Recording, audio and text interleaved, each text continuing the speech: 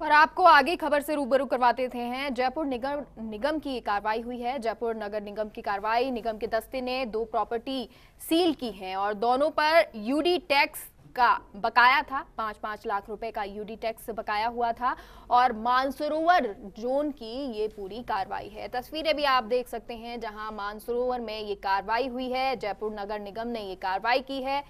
निगम दस्ते ने 2 property seal की है। दोनों पर यूडी टैक्स बकाया था और टैक्स ना भरने के कारण अब उन पर निगम ने कार्रवाई की और उस प्रॉपर्टी को जो है सील कर दिया है। 5-5 लाख रुपए का यूडी टैक्स बकाया था। और तस्वीरें आप फर्स्ट इंडिया न्यूज पर एक्सक्लूसिवली देख पा रहे हैं जहां मानसरोवर में ये कार्रवाई हुई है और इस पर सहयोगी जुड़ गए हैं शिवेंद्र। मानसरोवर की ये कार्रवाई और 2 दुकानों पर ये कार्रवाई हुई है, क्या है फिलहाल अपडेट? देखिए, अपडेट यही है कि जो निगम की कार्रवाई थी वो पूरी हो चुकी है और यूडी टैक्स को वसूलने के लिए नगर निगम ने कैंपेन शुरू किया हुआ है, क्योंकि बहुत बड़ा अमाउंट 300 करोड़ से ज्यादा रुपए नगर निगम के बाकी है यूडी टैक्स के, जो लोगों को जमा कराने हैं नगर निगम में। लेकिन बीते दिनों राजनीतिक दबाव था, इच्छा शक्ति नहीं थी अधिकारियों की, तो कोई अभियान ऐसा चल नहीं पाया।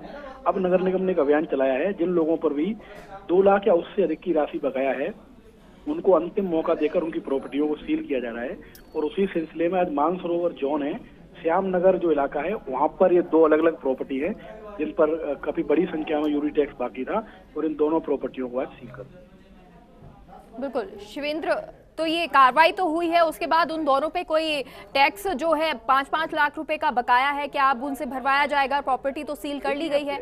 ये परंपरा बन गई है एक शहर में भी कि जब नगर निगम इस तरह की कार्रवाई करता है उसके बाद ही बकायादारों को ध्यान आता है कि उनको राशि जमा करानी चाहिए। तो अब लग रहा है कि कार्रवाई हो गई है, तो नो डाउट उनको अपनी जो संस्था है, जो प्रॉपर्टी है, उसको संचालित तो करना ही है।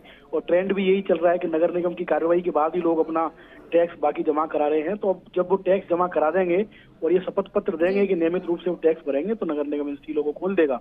बिल्कुल जी, बिल्कुल, आपका बहुत बहुत शुक्रिया शिवेंद्र। तो आपको बता दें नगर निगम की ये कार्रवाई और अब 5-5 लाख रुपए के लिए प्रॉपर्टी सील कर दी गई है।